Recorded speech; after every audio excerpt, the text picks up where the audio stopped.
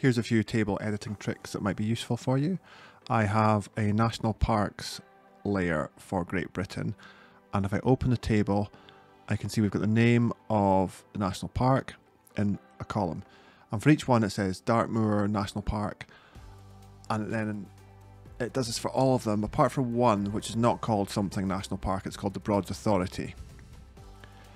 So if I want to create a new column which just says Dartmoor, Exmoor, Lake District and not have the words national park in it, I could do it like this. I'm going to hit this button to open the field calculator. I'm going to call the new column name. It's going to be a text column and I'll give it a length of 100. At this stage, what we're going to do is use the replace function.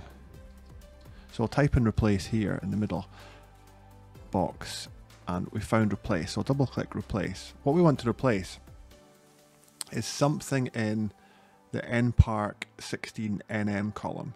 So if I go down to fields and values, that lists all the fields and values in my data set. So this column, NPark 16NM, that contains the names. So I'll double click that and note how it goes between double quotes. Then I'll put a comma. And here I type in the thing I want to replace, and it's going to be a single quote and then a space and then the word national park. I'm using a space before national park because after each word like Dartmoor or North York, it has a space and I want that replaced as well. I'm going to hit comma and then I want to replace it with nothing. So I just do two single quotes because there's nothing between those single quotes. So it's going to replace national park with that, and I'll close those brackets.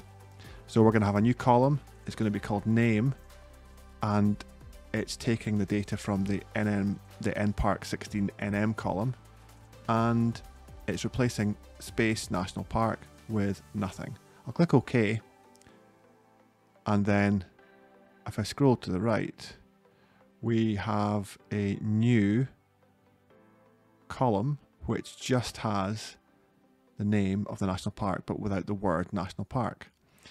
So that's a really simple way to do it. Now let's imagine we wanted to create a separate column that just says national park. How would we do that? Well, we could open the field calculator. I'll just call this new column category. I will make it text. And all I need to do here is put the words national park between single quotes.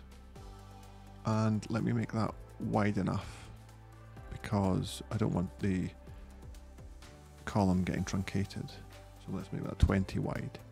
Click OK, scroll to the right, and now we've got a new column called National Park. And it's sometimes the case when we're working with data that we have a column, something like this, Dartmoor, and then National Park after it.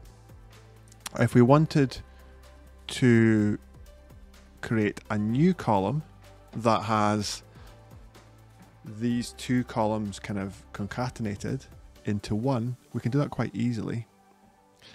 I could start this by clicking on Open Field Calculator. We're going to create a new field. We'll call it full name. We'll make it a text field. We'll make it width 100. And what we're going to do here is we're just going to concatenate two fields. So I need to go to the middle section, find fields and values, double click on name. We want to click on the string concatenation button. I want to put in a single quote, a space, and a single quote to make sure there's a space between these two. Add in another field concatenation, double click on category. And you'll see a preview at the bottom. This is going to create a new field that's got the name column in it, a space, and then the category column. And I click OK on that. And it creates a new field. And sometimes if we need to, we might have to manually edit one or two things, like in the case of the Broads, it's just called the Broads Authority, so we can just delete that.